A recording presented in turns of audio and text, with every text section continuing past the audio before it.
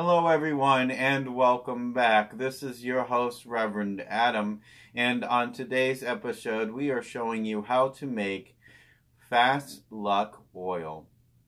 And this is going to be a very basic recipe for Fast Luck Oil.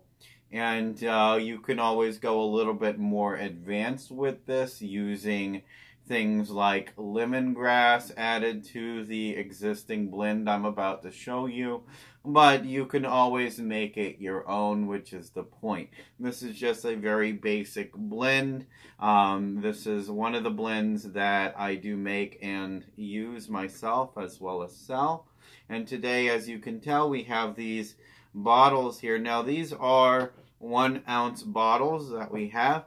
And we're going to, I like to typically use the darker amber colored bottles for making these, but these bottles will work just fine. I'm out of the amber right now, and you can see clearly what's going on inside of the bottle while I'm making the video. Now we're going to use 3 different essential oils today to make this. And then when I put these oils in here, you're going to basically dilute these oils using a carrier oil like olive oil, or using a carrier oil like sweet almond oil, or apricot oil, jojoba oil. These are great carrier oils. I prefer olive oil. To me, it's a little bit more spiritually sound because it calls me more spiritually. And to me, it represents peace and joy. So I use olive oil. I also find it doesn't go bad as quickly as sweet almond oil or a grapeseed oil would. Now, jojoba oil actually doesn't go bad very quickly at all. It's sort of like a liquid wax, so it's a very good oil for a carrier if you're looking for a different one that is going to last you a long time other than olive oil. Now, today with our bottles, what we're going to do is just add a few drops of each one of these essential oils to our bottles today. We're going to be using wintergreen essential oil, just a few drops of our wintergreen in each bottle.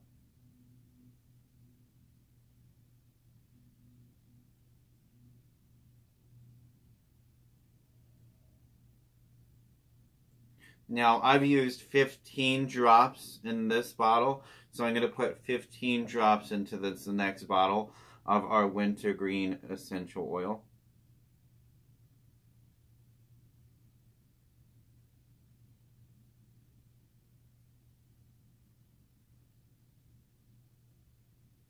Now, it doesn't have to be exact, just go with what calls to you.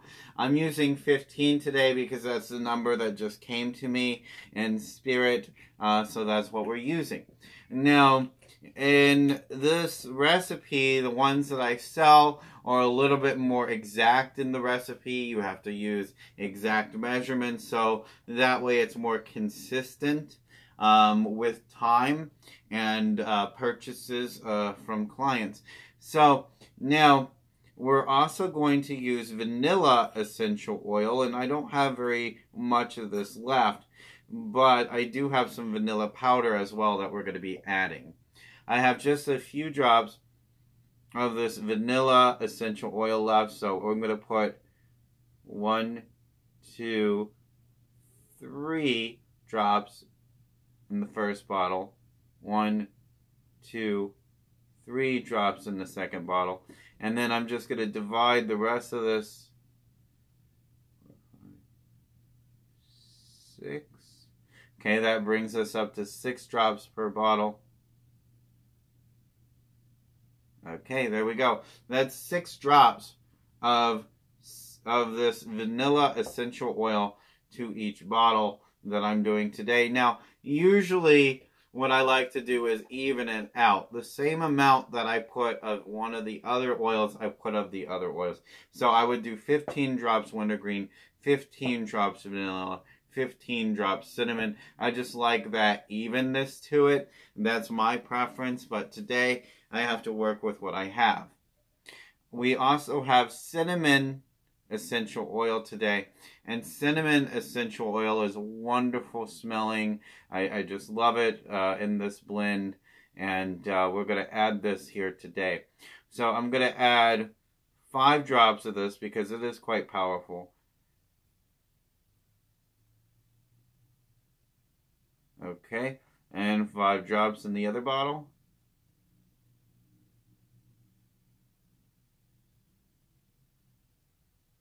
Now,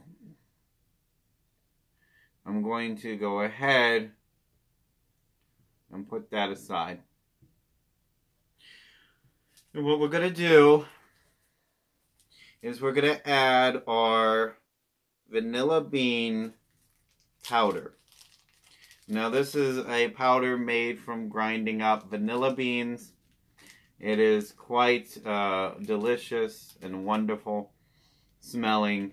And, you know, if this wasn't my my spiritual stock for making spiritual product, I would just go ahead and cook with this. It just smells so wonderful. So, as you can tell, I'm using a dropper to kind of take some out because it's going to be easier to in this case.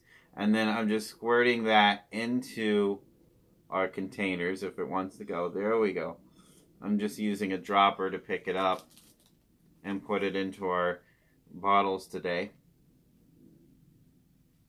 And when we have that done,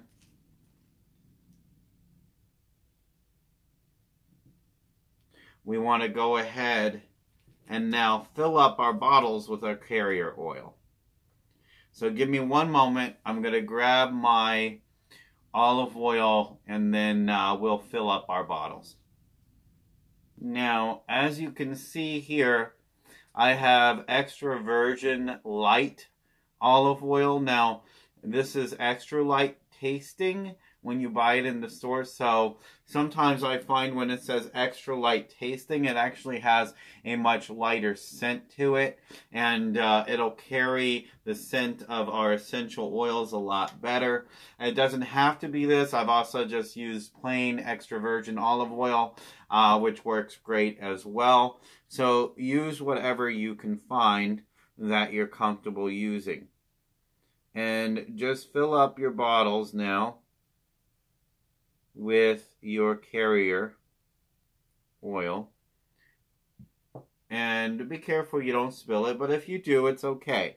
Sometimes making products can be a little messy.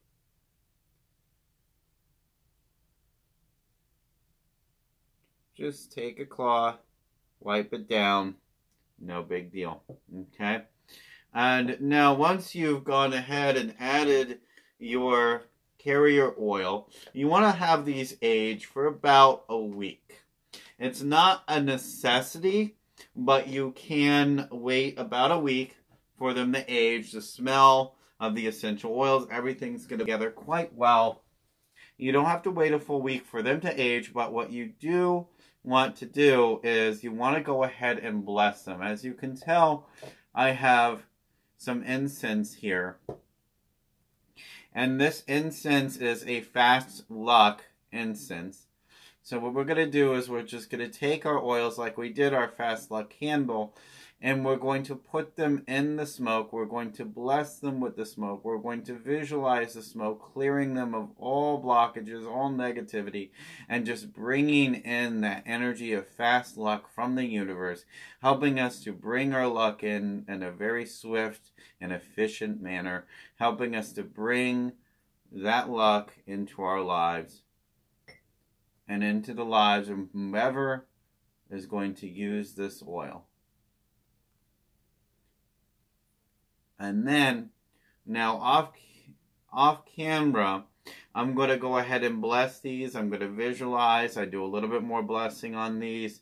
But you want to, after the smoke, you just want to take your oils, hold on to them, visualize a little bit more that energy of the Lord, the universe going into the bottles, blessing the oil for its purpose. And then you can go ahead and cap them, either use them right away or let them age for about a week, and the week would be great because it gets, like I said before, it gets all of these essential oils to blend quite nicely into their carrier, and it just smells so much better with age. But as it gets older, it gets better and better. So you would just go ahead and at that point cap them up. You can use this oil for blessing candles. Instead of going through each essential oil for that candle, you can always use what's known as a condition oil, which Fast Luck oil is a condition oil. You would use this just adding a few drops using a dropper like this or whatever you can into the candle, adding your dried herbs or powdered ingredients to the candle, and then lighting it through the ritual process. You can also use this to anoint things. Just do not use it to anoint plastics or fabrics, okay, because it can stain the fabric and it could also eat through the plastic. Make sure you wash your hands before eating. All of the proper, procedures you would go through for safety, of course, but there is, it's safe to work with. It's efficient. Just don't, use it for purposes that you wouldn't normally use a spiritual oil for. So for external purposes only, but you can anoint doors, windows, above them. You could anoint your wallet, even if it's leather. There's different things you can do. You could take a little dollar bill and anoint the corners with the oil. You could even take this oil and anoint one of the corners very lightly, because you don't want to mess it up. One of the corners of, let's say, a lottery ticket. Okay. Once more, thank you for tuning in. This has been your host, Rev Adam, and we have now shown you how to make Fast Luck oil. Please don't forget to subscribe and like in the bottom of the video.